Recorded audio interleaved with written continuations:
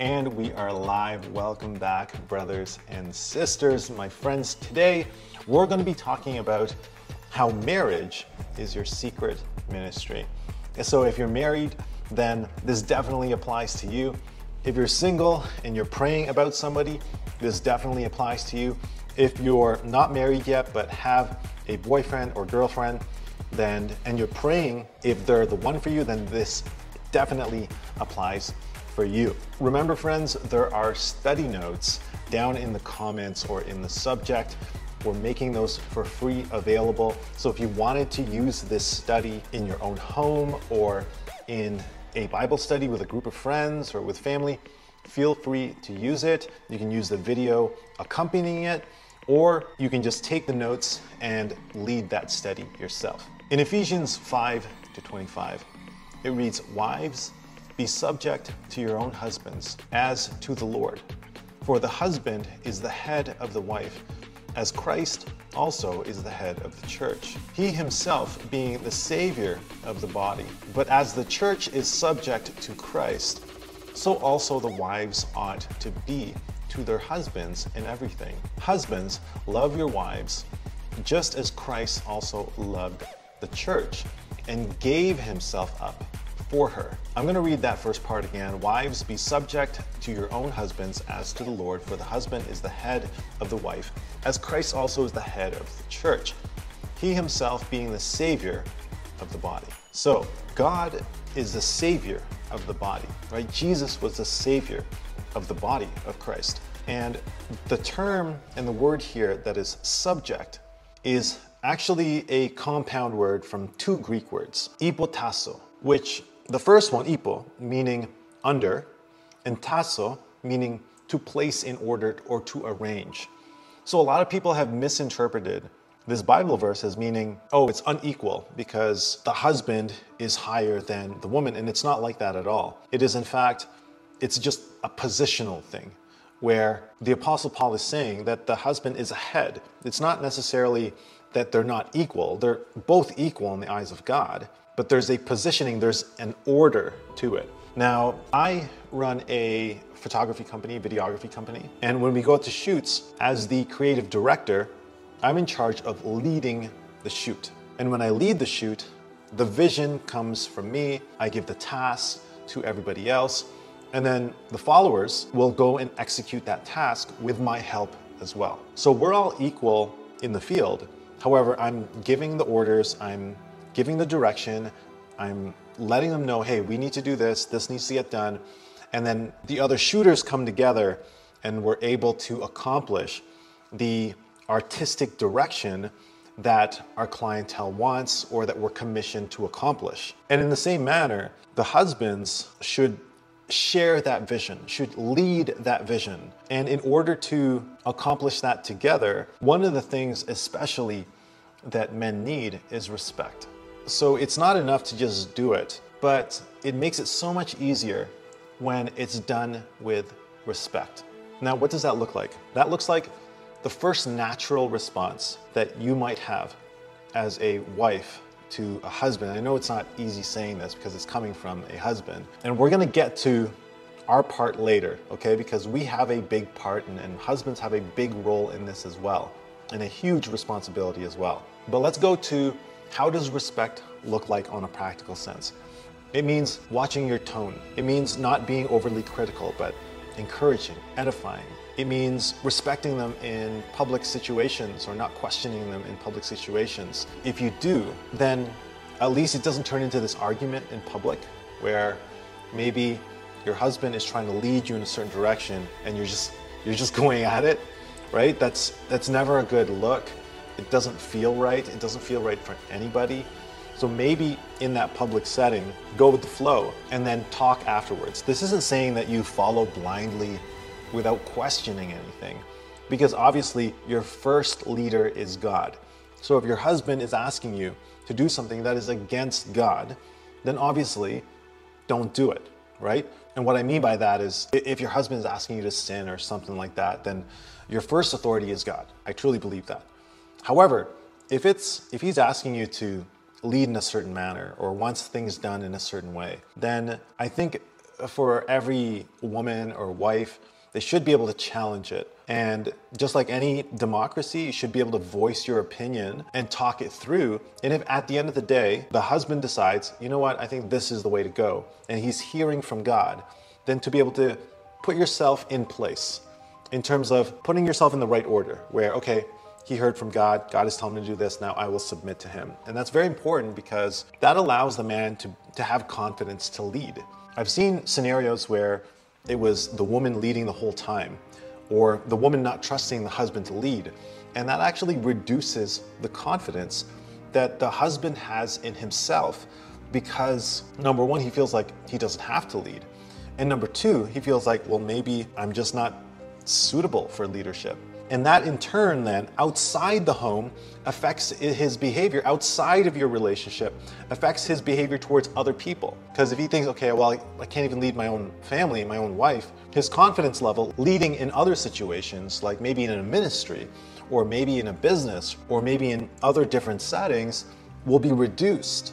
And that affects him, right? That affects him at work, especially those of us who are in ministry. We have to be aware that there's a battle going on, and it's a spiritual battle going on. And it is the devil attacking ministers, pastors, preachers, teachers, sharing the word of God. If you have a husband or a boyfriend in that position or with that calling, then you can be sure that they will be attacked and that they will use you to attack them. You can just look back at Bible history. You can look back at history. Women, you have power, incredible power, to lift up your men or to tear them down. Look at Adam and Eve.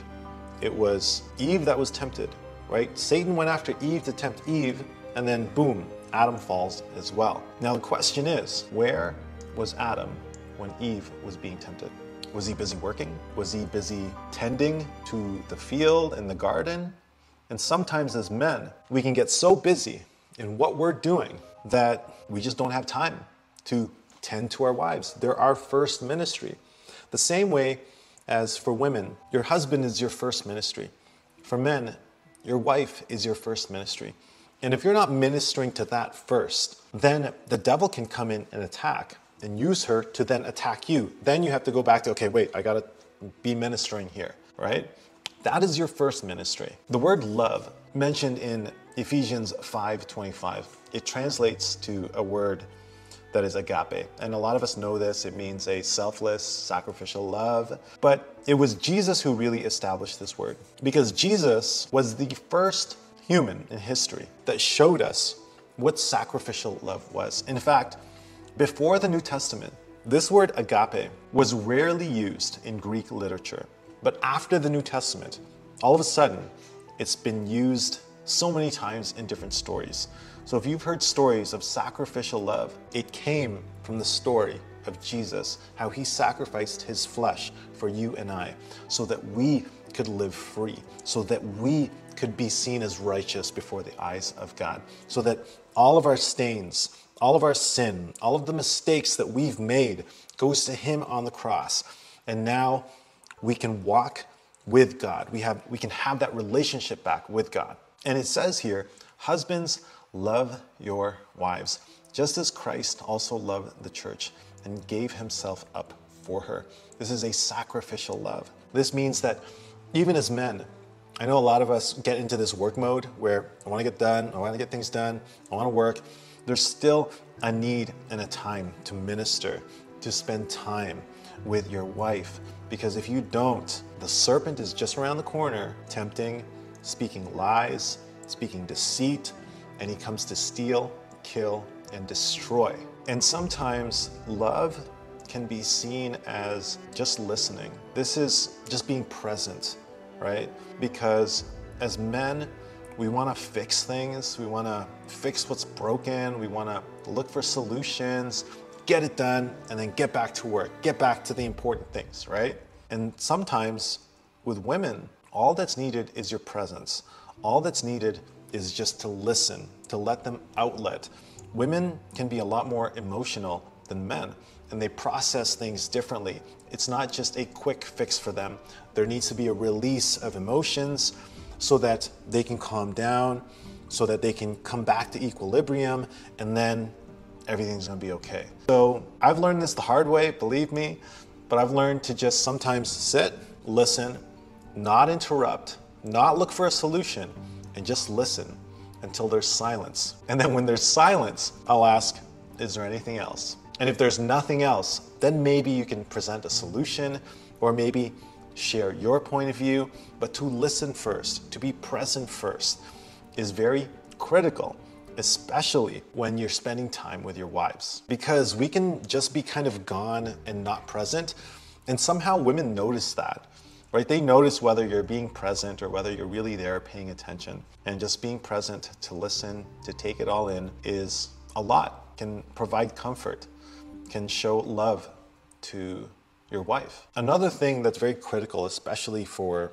the guys and for the women as well, husbands and wives, is very important, in fact, is to find someone that you want to emulate, like find a couple or a marriage that you want to model, and then talk to them, right? Talk to the husband, talk to the wife, and ask for advice, or in trying times, someone that you can trust, someone that you know, okay, we're gonna keep this in the family, dirty laundry's not gonna get out, but someone who you can hold yourself accountable to, especially for the men. Because if you're not being accountable to somebody outside of your family, outside of your marriage, then sometimes you can lead that in the wrong path.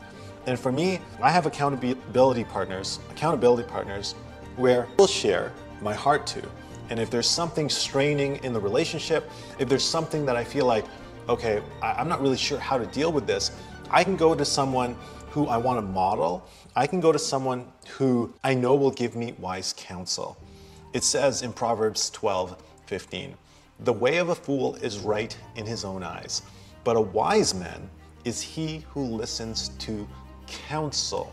In Proverbs 15:22, it reads, without consultation, plans are frustrated, but with many counselors, they succeed. I know you want your marriage to succeed. I know you want your relationships to succeed. And sometimes what's necessary is having someone there to counsel you through those times so that you can have godly counsel, so you can react in a way that is godly and lead your family in a way that is godly with love and with truth. In Proverbs 31:10-12, it reads, an excellent wife who can find? For her worth is for above jewels. The heart of her husband trusts in her, and he will have no lack of gain.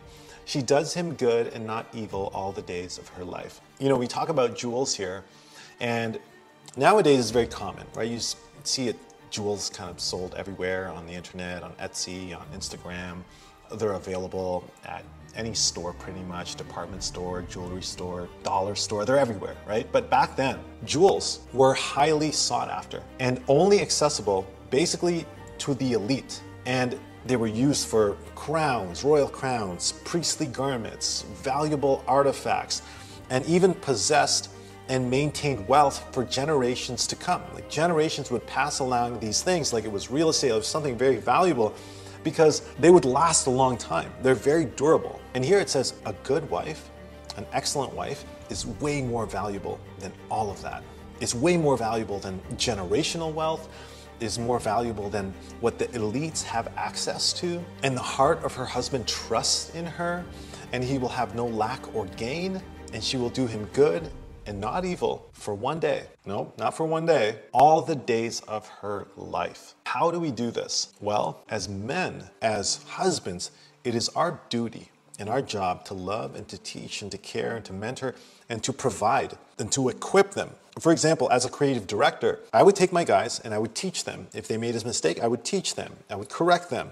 If there was an angle or they had a suggestion, I would talk to them about it. I would talk to them about the composition. I would tell them which shutter speed to use and why to use it. I would tell them which aperture to use in a particular circumstance, or which lens to use if you're doing a close-up or if you're doing a wide angle shot. And I would talk about all of these things because it would equip them, it would teach them, and slowly they would become better and better and better and better and help accomplish the vision that is being set, the task at hand, the purpose for which we are there. And you and your wife, you and your husband, you have a purpose. You have a mission here on earth. And if you come together just as God intended you to be, then that purpose will be accomplished. And it will be for God's glory, it will be for both of your good, your family's good, and it will be for the good of others as well, and the service of others as well. In 1 Peter 3:1-2 reads, "In the same way, you wives, be submissive to your own husbands, so that even if any of them are disobedient to the word, they may be won without a word by the behavior of their wives, as they observe your chaste and respectful behavior." I was joking around with one of my friends who's a pastor, and I said, "Bro, the Holy Spirit really speaks through my wife." And he said, "Me too, bro. Holy Spirit really speaks through my wife." And I said, "Sometimes it doesn't stop, bro." Sometimes the Holy Spirit is just overflowing. And we know that, right? We both laughed at it, and he said, "Yeah, sometimes the faucet just keeps on going." And it's very true, right? Sometimes men, we don't have as many words as women, and you're wondering, is the faucet broken? Like, do I need to call the plumber? Because that water is just nonstop. Women can really go on and go on. I'm not saying that in a derogatory way. It's just true, right? Men sometimes don't have as many words, and women sometimes will never run out of words. And here, Peter's saying, if they've been disobedient, that you can win them over without a word.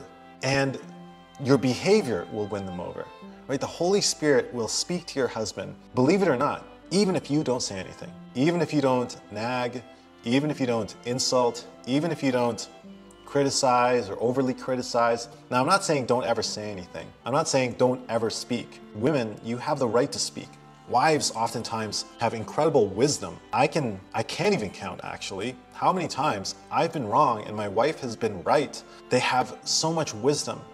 And as men, we have to learn to listen to that and humble ourselves and go, okay, you know what, they might be right. Because most of the time they are right. And on the same token, sometimes we need to zip it. Sometimes you just zip it, Sometimes it just needs to zip it. Sometimes we gotta just zip it. And husbands, we take on a lot of responsibility, right? Especially if you decide, okay, I'm gonna lead this family. There's a lot of responsibility. Got to provide for them, got to make sure they're okay, got to make sure the future is okay, got to make sure there's enough food to eat, got to make sure all these things. Community, service, got to teach them. There's a lot. And the wise woman will build her husband up and will build her house up. In Proverbs 14:1, it says, "The wise woman builds her house, but the foolish tears it down with her own hands." Wow. It doesn't say the wise man builds his house, but the foolish tears it down with his own hands. It's the wise woman builds her house. Women, wives, you have this incredible ability to build up. And on the same token, you have the ability to tear down. Now the question is, are you going to be like the wise woman who builds up her house, builds up her husband, or are you going to be like the foolish one who tears it all down? The choice ultimately is yours. And this applies to husbands as well, right? Because we can build up our wives or we can tear them down. And that's why it's very important to remember that my wife is my first ministry. My husband is my first ministry. Out of all things that I need to take care of, I need to take care of them first. Because if I don't take care of them first, the whole house can collapse.